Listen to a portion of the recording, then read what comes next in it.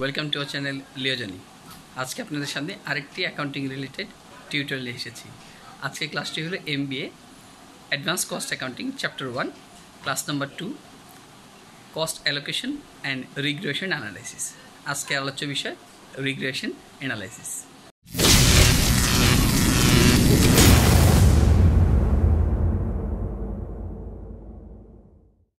Regression analysis আলোচনা করতে গেলে সবার প্রথমে জানতে হবে কোরিলেশন কী। কোরিলেশন আমরা পরিসংখ্যানে অনেকবার পড়েছি। কোরিলেশন হলো দুই বা ততোধিক চলকের মধ্যে যে সহসম্বন্ধ বা সম্পর্ক। যেমন ধরুন, সাধারণত দাম কমলে চাহিদা বাড়ে আর দাম বাড়লে চাহিদা কমে, তাহলে দাম এবং চাহিদার মধ্যে যে সম্পর্ক তাকে আমরা কোরিলেশন বা সহসম্বন্ধ বলতে পারি। তাহলে আসুন চলে যাই এই অধ্যায়ে কী কী সূত্র লাগবে সেগুলো দেখতে। তবে তার আগে বলে রাখি, যদি আপনি আমাদের চ্যানেলে নতুন হন তাহলে অবশ্যই আমাদের চ্যানেলটি সাবস্ক্রাইব করবেন এবং পাশে থাকা বেল বাটনটি দিয়ে রাখবেন যেন পরবর্তী যে কোনো ভিডিও আপনি আগে নোটিফিকেশন পেতে পারেন। তাহলে চলুন পুরো ক্লাসে। তাহলে আসুন আজকে ক্লাসটি শুরু করি। আজকে চ্যাপ্টারটি হলো অ্যাডভান্স কস্ট অ্যাকাউন্টিং MBA এর চ্যাপ্টার 1 কস্ট অ্যালোকেশন বা cost estimation and regression analysis. Class number 1-এ আমরা দেখিয়েছি কস্ট এস্টিমেশন। আজকে আমরা দেখাবো রিগ্রেশন অ্যানালাইসিস এই অংশটা।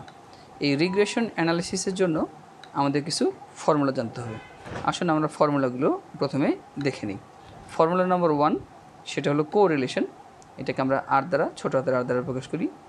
সূত্র হলো summation of x Y minus summation of x into summation of Y ভাগ রুট ওভার সামিশন অফ এক্সের স্কোয়ার মাইনাস সামিশন অফ এক্সের হোল স্কোয়ার ভাগ N into summation of Y square minus summation of Y square ভাগ N. এরপর আসেন regression analysis. এটা আমরা দুইটার উপরে শিখবো। একটা হলো এক্স ওয়াই অন এক্স আর একটা হলো এক্স অন ওয়াই।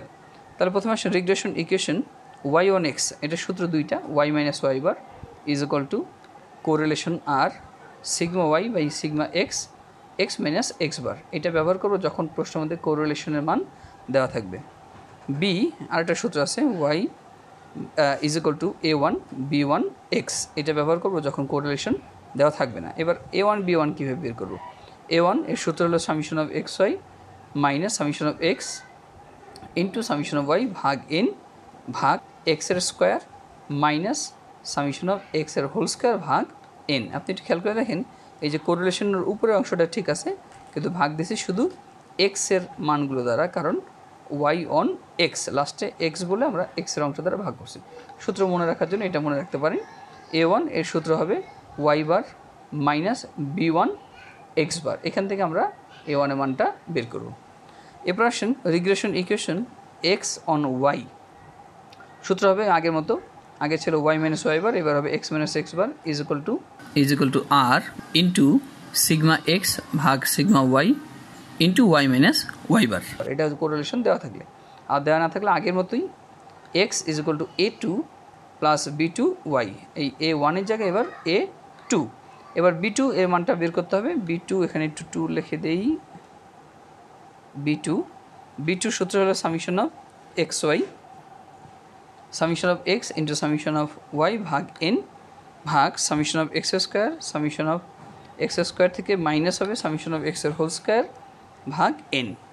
এবার A2 বের করবেন y bar minus B2 x bar. আসুন আমরা একটা অঙ্কের সাহায্যে এই সূত্রগুলো প্রয়োগ দেখে নিই, তাহলে আরও ভালো হবে। দেখেন অঙ্কটা খুব important. Problem 1, capital and profit of a farm have শোন দ্য ফলোইং টেবিল।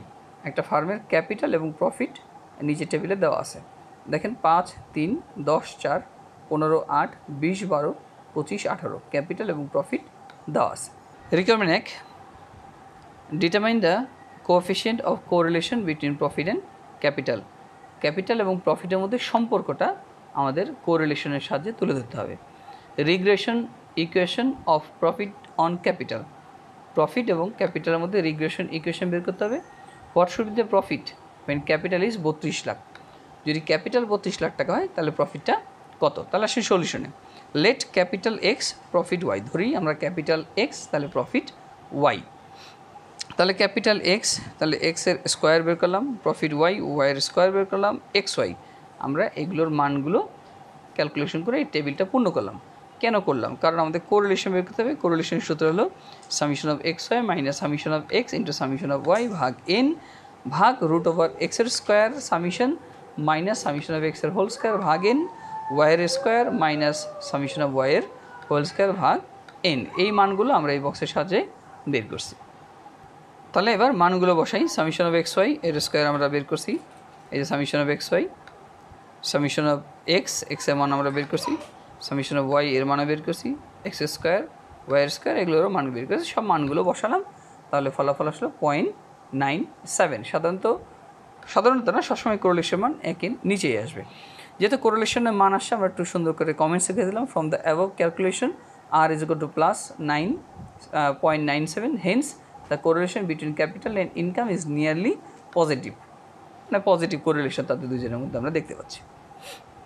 ওকে, এরপর আসেন রিকোয়ারমেন্ট 2 বলতেছিল 2 কোথায়, এই যে হচ্ছে regression equation profit on capital. তাহলে প্রফিট অন ক্যাপিটালের রিগ্রেশন ইকুয়েশন বের করতে হবে। আমরা কিন্তু ক্যাপিটালকে ধরছি এক্স আর প্রফিটকে ধরছি ওয়াই। তাহলে regression equation profit on capital মানে ওয়াই অন এক্স বের করতে হবে। এখন আমাদের অঙ্কে কিন্তু কোরিলেশন দেওয়া ছিল না, আমরা নিজেরা বের করছি। যেহেতু দেওয়া ছিল না, তাহলে আমরা দ্বিতীয় ফর্মুলা ইউজ করলাম, regression equation Y on x. সূত্র হলো Y is equal to a1 b1 x. এবার b1 এর মানটা আমরা বের করলাম, সূত্র আমরা আগেই জানি, summation of x Y minus summation of x into summation of Y ভাগ N, summation of x square minus summation of এক্সের হোল স্কোয়ার ভাগ এন। এখান থেকে আমরা b1 এর মানটা বের করলাম। এবার a1 এর সূত্র হলো y bar minus b1 x. Y বারের মান বের করার সূত্র হলো সামেশন অফ ওয়াই ভাগ এন, এটা ছোটোবেলা থেকে জানি। b1 এর মান আমরা এইমাত্র বের করছি 0.76, আর এক্স বারের মান হলো সামেশন অফ এক্স বার ভাগ এন। আমরা এখান থেকে মান বসালাম, মান বসালে কিন্তু আমরা পেয়ে গেলাম a1 এর মান। তাহলে রিগ্রেশন ইকুয়েশন দ্বারাই ওয়াই ইজ ইকুয়াল টু এ মান হলো -2.4 প্লাস বি এর মান হলো 0.76 আর এক্সের মান এক্স। এবার সে রিকোয়ারমেন্ট 3 বলতেছে what should be the profit on capital if capital is 32 lakh. Capital যদি 32 লাখ টাকা হয় তাহলে প্রফিটটা কত? তাহলে মানে ক্যাপিটাল বলতে আমরা বুঝি এক্স, ঠিক না? আমরা ক্যাপিটালকে এক্স ধরছি। তাহলে যদি এক্স 32 লাখ টাকা হয় তাহলে ওয়াই, এই যে এইখানেই আমরা শুধু এক্সের জায়গায় 32 লাখ টাকা বসাবো। এই যে এখানে 32 লাখ টাকা বসাইছি, তাহলে ফলাফল 21.92 লাখ টাকা হয়ে গেল আমাদের অঙ্ক নাম্বার 1। তাহলে এই অঙ্কে কোরিলেশন দেওয়া ছিল না, এরকম একটা অঙ্ক দেখলাম। তাহলে আসুন আরেকটা অঙ্ক দেখি যেখানে কোরিলেশন দেওয়া আছে। দেখেন, given the advertising expense and sales relate to those data for the company. একটা কোম্পানির সেলস এবং অ্যাডভার্টাইজিং খরচ সংক্রান্ত তথ্যগুলো দেওয়া আছে। অ্যাডভার্টাইজমেন্ট লাখে দেওয়া আর সেলস কোটিতে দেওয়া।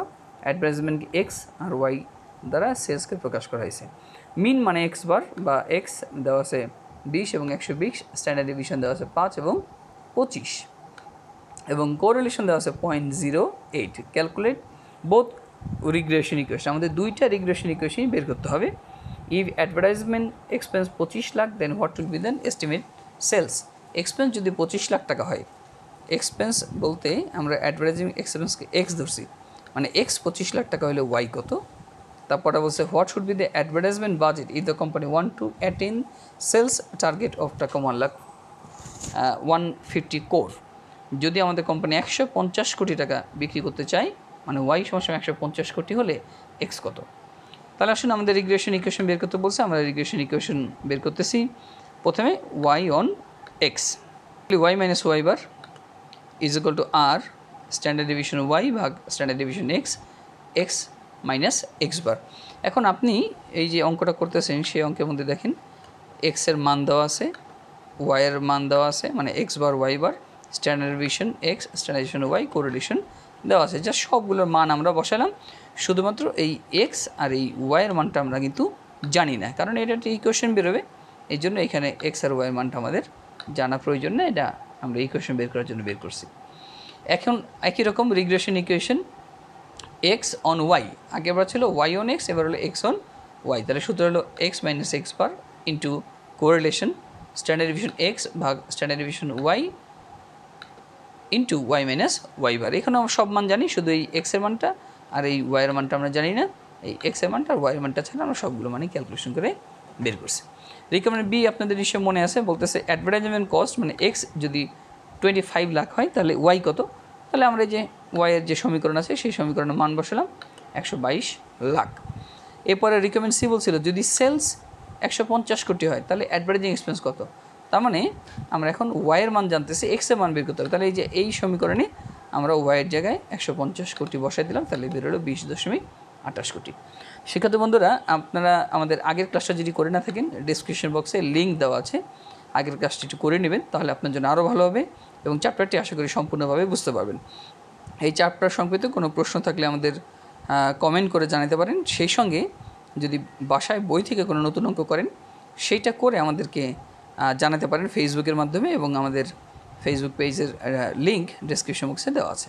সেই সাথে সবচেয়ে বেটার, আমাদের এই ক্লাসটি করার আগে এই ক্লাসের পুরো শিটটা আমরা ডেসক্রিপশন বক্সে একটা পিডিএফ ফাইল আকারে দিয়ে দিয়েছি, ওটা ডাউনলোড করে প্রিন্ট করে নেন, তাহলে আপনার হাতে থাকলে আপনি ওইটা দেখে দেখে এটা আরও ভালো মতো শিখতে পারবেন। আশা করি আমাদের ভিডিওগুলো আপনাদের কিছুটা হলেও উপকারে আসতেছে।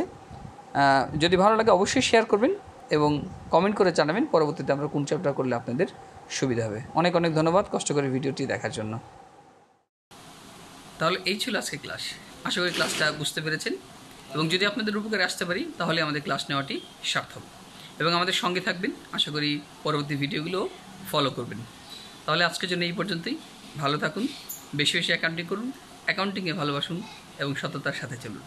ধন্যবাদ।